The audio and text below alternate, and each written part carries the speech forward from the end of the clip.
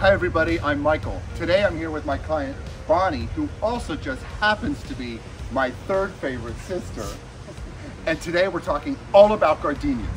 So Bonnie, you ready to dig in? No. Fine, I will. Let's grow! Let's grow.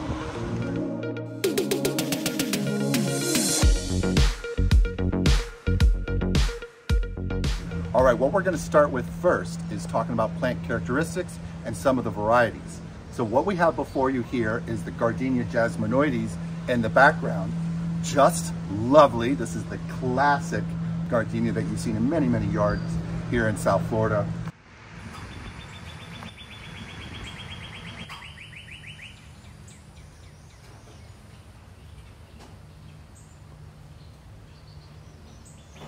We're in April, mid-April, and they're flowering like crazy.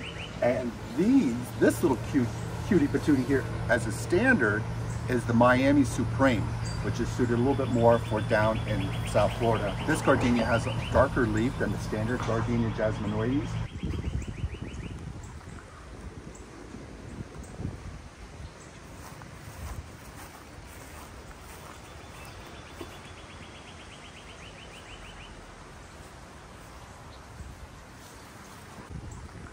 And they all go by the common name gardenia, but each of the varieties have their own, and we'll go into that because there are quite a few varieties you could choose for your garden.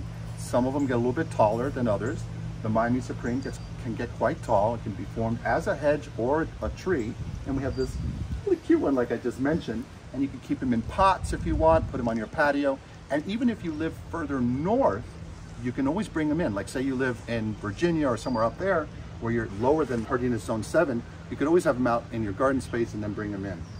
To speak about the plants again, they're known for these amazing flowers.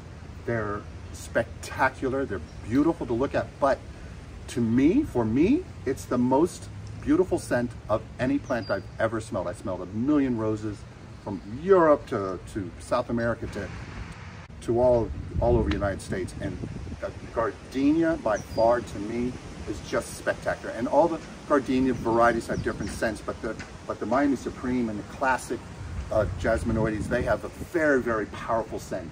What do you think about the flowering, the scent? What do you think about that? Well, I love it because it reminds me of Mom. Yes. We used to have one when we were growing up. Yes. And it just makes me smile. Yes, And definitely. It's very intoxicating to smell. Oh, So speaking of intoxicating, back to the scent. They are fantastic, and to plant them, or to speak a little bit about not just the characteristics, but where you could plant them, we recommend like a southeast side where you can catch those breezes that come through normally in the spring and summer. That's a great place, or near an open window. Bonnie has a porch over here, screen porch, and it's just great. Last night we were catching the scent. It was just wonderful, really nice. And you could smell it from several feet away. It's such a great scent. It's what this plant is known for. Yeah, that's the one thing you can't touch or it turns brown. Yeah, you gotta be careful if you manhandle them or Bonnie handle them like like an Amazon. You can the petals will get a little brown, but they also make great plants to put on display. You can take a few and put them in water and put them inside your house, and you will smell this from at least a foot or two away. And it's catching the scent right now. Oh, the fragrance! I wish you guys could smell how powerful this is. And it's not overpowering. It's just wonderful. Yeah, it's just fresh. So spring-like. Yeah, that's a great term. It's yes, just so pretty. That's what it is. It's just a pretty smell. Yeah, it's wonderful. So back on characteristics, both the Miami Supreme and the Classic will get to about 6 to 8 feet. You can trim them, you can keep them low as a hedge, or you can keep them as a standard and grow them up to 6 to 8. You can, on any of them, you can trim the bases of the leaves to get a standard out of them. What we're going to be doing now is we're going to cut away and show you some additional varieties that you can have for your yard, because these are tall varieties, but there are some that grow low. So what we'll do is we'll cut away and show you some of these up close, and then we'll come back and talk about planting. Okay, one of the cool gardenia varieties I want to talk to you all about is called Frostproof. This gardenia variety is the most cold tolerant and can survive in hardiness zones 7 through 11. The frostproof gardenia features these glossy dark green leaves that are oval in shape and can grow up to about 4 inches long. Its flowers are pure white and double petaled, and those can get up to about 3 inches in diameter. She tends to bloom in late spring to early summer, but she can also bloom mid to early spring as well. The plant reaches a height of about 4 to 6 feet and reaches a width of about 3 feet up to 4 feet. And now onto the buttons gardenia. This variety has a compact and dense shape, so she doesn't get very large, up to about 2 to 3 feet overall. But she has these cute little flowers, about 1.5 inches in diameter, and they're single petaled, but very fragrant and really, really pretty. We've done a video on scented plants on our channel, so you could always check it out. And the buttons gardenia was recommended by one of the sales managers at Flamingo Road Nursery, and it's just a great gardenia for an area where you want to have something a little bit smaller. Will do well in a container or in your yard. You just have to, again, be aware of the gardenias in general want more acidic soils. Amy gardenia has dark green leaves, and she'll get to about 6 feet tall and about 4 to 6 feet wide. So she'll get a big round shape. And she's kind of cold tolerant too, like the frostproof. It's more hardy in the zones 8 to 11, but has been known to survive in zones 7 as well. This gardenia has double flowers that are highly fragrant, and she blooms in late spring to early summer. The Amy gardenia also has been sold as First Love, I believe, which is a trademark for this gardenia. So you may see them interchangeable, First Love and Amy. They are one and the same plant.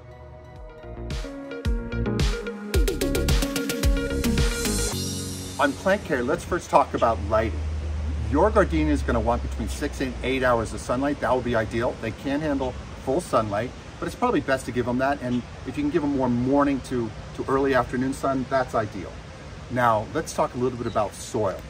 These plants are tropical in nature. They're from Southeast Asia and parts of Africa. And they want a well-drained but a moist type of soil. So a soil mix that we like to recommend. Oh my God, Bonnie, I just picked up a scent. Oh, did you? Oh, it's breezy out here. Thank you for dealing with us, because every day we seem to film and we catch these breezes, and oh, it's wonderful. And so, you guys, this is such a wonderful scent. So again, for soil, they want a well-drained soil but not waterlogged. So you gotta know that you wanna.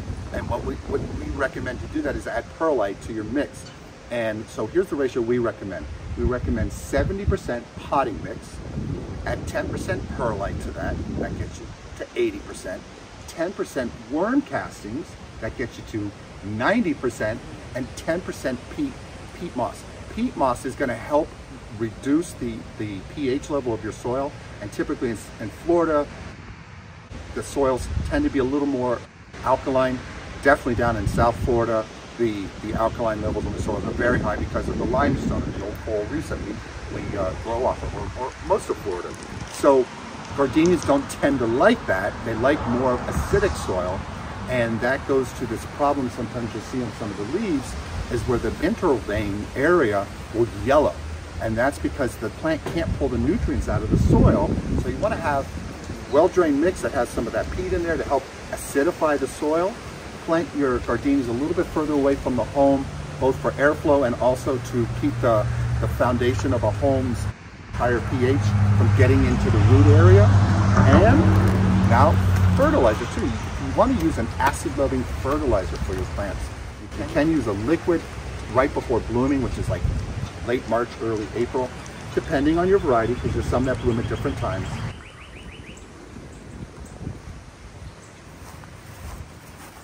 On watering, let's talk a little bit about that. You want to water well, but you don't want to water where the water just sits there, because standing water can cause root issues, and they'll crap out on you and die. So that's the thing, is you want a well-drained organic mix, loamy mix for your plant. You want to fertilize with a well-balanced fertilizer. You don't need to do it anywhere from October to February, but in March, you can start to put some of these liquids down if you're watering by hand, to help encourage some of these amazing blooms.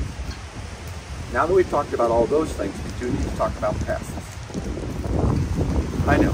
So this plant, and everyone's going to tell you that they typically get, and I'm going to add one more to it, and I'm sorry everyone, because I know for a fact that these guys get thrips, and I see thrips more than I see the aphids, more than I see the mealybugs, more than I see the scale, but this plant can get all of those, and spider mites. So you do have to be aware of that. You can get beneficial insects, like you can get ladybugs, and you can buy them from garden centers, even online, get some shipped, and then have them take care of it. But thrips tend to go into the flower area, and you'll see them, these little tiny black or light brown specks, and they run through it. But it's just part of nature. You just kind of have to, if you have a healthy plant and it's doing well, the plant's going to fight back a lot. But having ladybugs is great to do a beneficial control of the plants. But you can also, since a lot of these insects are soft-bodied, when you're out here with your martini, let's say, in a Sunday morning or something, you can take your hose and with a little spray nozzle and spray the plant, and you'll knock a lot of those plants off, or those bugs off, and it will kill them. So, because they're soft-bodied, and so you can control a lot of that just with that, and it won't hurt the ladybugs if you have them as well. So, with that, I think I touched base on all the basic plant care needs in general, because each of these varieties we mentioned earlier have little similar needs. But what we're going to do now is we're going to rotate over into written care instructions, so you can see everything summarized, everything that we just talked about, and you can take a screenshot, hold it for your records on the gardenia you have, and I don't know, I can't help it, you guys. I'm so glad we were able to do this video. Thank you. This background noise is always something with us, but the scent, I'm telling you, it's just great. So we're gonna, do you have any questions about plant care in general, Bonnie? No, because I did remember about a month or so ago, I think it was aphids that I had on here, and I did have to spray it down. I just used that natural spray. Yeah, you can use neem oil, and we'll put that in the written care instructions. It seemed to work. Didn't have any repercussions, and even the spray itself the spray from that is powerful enough to knock them off and kill them. Oh, okay, so let's go on to that, and then we'll come back and do a quick closing at the end.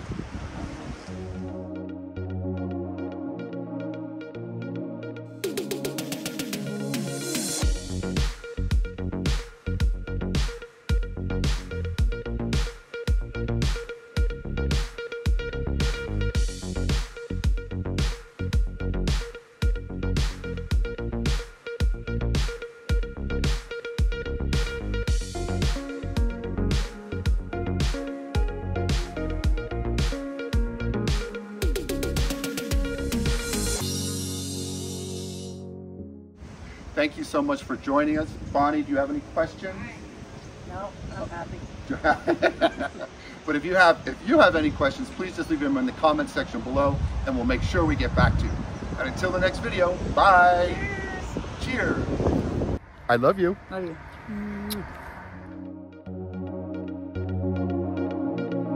Please remember to like, subscribe, and hit the notification bell. And tell your friends and family. We post videos weekly. Thanks.